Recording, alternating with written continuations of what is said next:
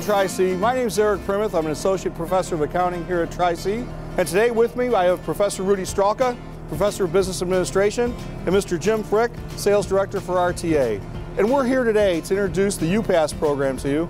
And basically the U-Pass stands for an unlimited pass. You can ride rail, you can ride trolley, you can ride the health line, and you can ride the bus. All you want to, anywhere you want to within Cuyahoga County, and it's all just for you.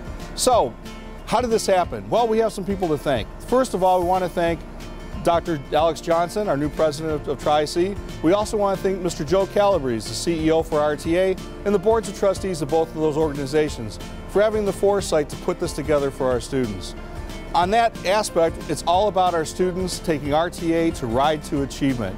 And now with some extra comments and some thank yous, I'd like to introduce Mr. Rudy Stralka. Thank you, Eric. So I was walking down a hall one day and Eric said, "Hey, Rudy." I said, "What?" He said, "What do you think of having a cross-functional collaborative team?"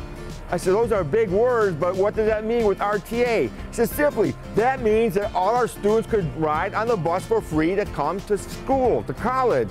I said, "That's a great idea. What do we have to do?" We have to contact RTA, we have to contact district, contact other faculty members and all the support staff to make this happen. And you know what? We did. Jim? Hey Rudy, that is a big word, but this is a great project. Just want to mention to you, first of all, let's put ourselves in the student's shoes, okay? I mean, you're going to save a ton of money versus driving your car to college. You're going to save money on gas, you're going to save money on maintenance, no parking fees. And all you have to do is just show up. You get on, sit back, relax, you can listen to your iPod, you can study, you can catch up on your sleep, you name it. In addition to that though, you can also use the pass to go to a sporting event, you can use it for dining out, you can use it for any entertainment that you wish. The important thing is that basically it's a safe trip home after a night out.